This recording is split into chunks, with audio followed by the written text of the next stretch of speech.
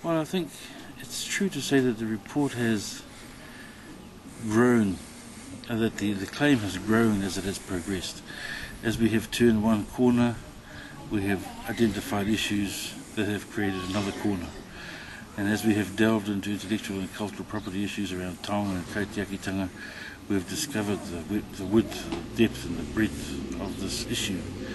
And so I'm not surprised it's taken so long for the report to be written, because it is an extremely complex area, and in some of the areas like intellectual and cultural property law reform, it is an area that even without the Māori issues is so complex and difficult that it's a real niche area for lawyers, for the legal fraternity. So it tells you how complex the issues are, and I guess the tribunal needed to get it right, and what they've done obviously is they've developed, as a result of reviewing the evidence, they've developed some mechanisms and some directions and some options which we can follow, which they think will fulfill the aspirations which we have expressed.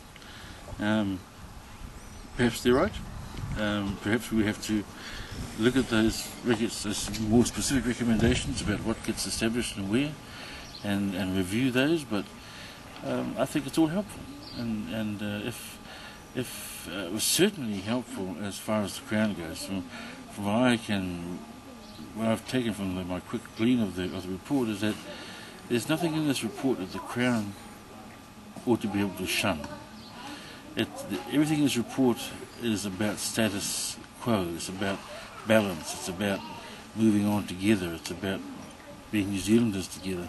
So it would be very difficult, in my view, for the Crown to say this report's no good for us, it's not going to be good for the country, or it's not going to be good for anybody.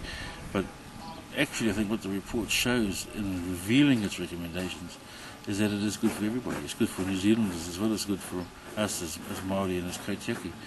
And that's got to be good. So there's plenty there to work with, I think.